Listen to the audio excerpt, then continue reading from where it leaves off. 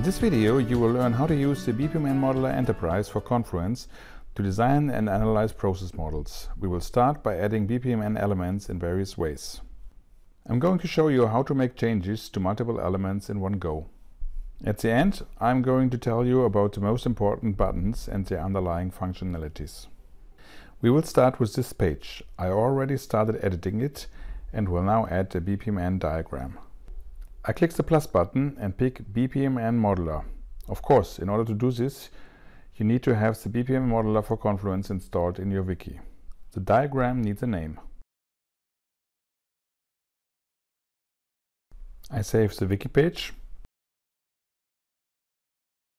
Now, my wiki page contains an almost empty diagram. I click this edit button to open the editor. We start with a white piece of paper, almost. For convenience, there is this start event. At first, I will add an activity. One way of adding elements is to drag and drop them from the sidebar. Then I can label the activity. In order to connect the start event to my activity, I click the start event, select the sequence flow, which is represented by the arrow, and draw the connection. If you want to put an element in between two nodes, you can just drop it onto the sequence flow. You can fine-tune process model elements by clicking on them and then select the wrench symbol. For example, I can turn this generic activity into a user task. Instead of dragging and dropping elements from the sidebar onto the modeling canvas and subsequently adding the associations, you can also do this in one step. When you click an element, there will be a bunch of options how to continue. Let me choose this gateway. And of course, I can configure the gateway and pick a specific gateway type.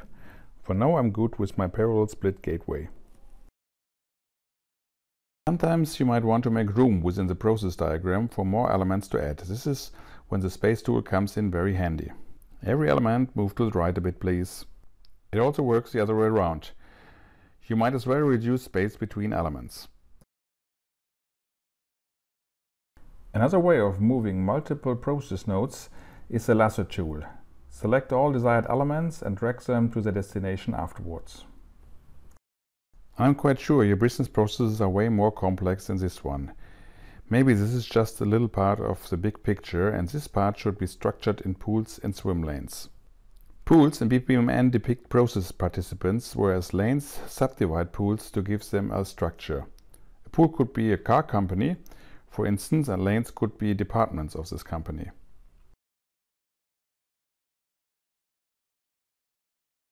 So, that one took me a while, but it's just to show you what's possible. There are more buttons we haven't talked about yet. Here is redo and undo. I will change something here. If this was a mistake, I could always undo it. Or redo it in case I did want it. If I did a couple of mistakes, I could always get back to the last save point. For this purpose, we added the reset button.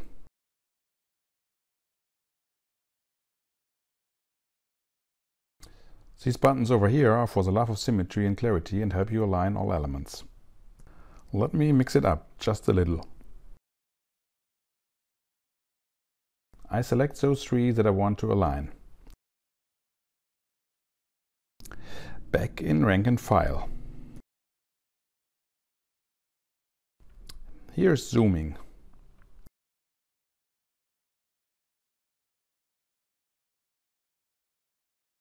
Almost everything is available as a keyboard shortcut as well. Thank you for watching. If you have any questions concerning our BPMN-Modeler Enterprise, feel free to ask.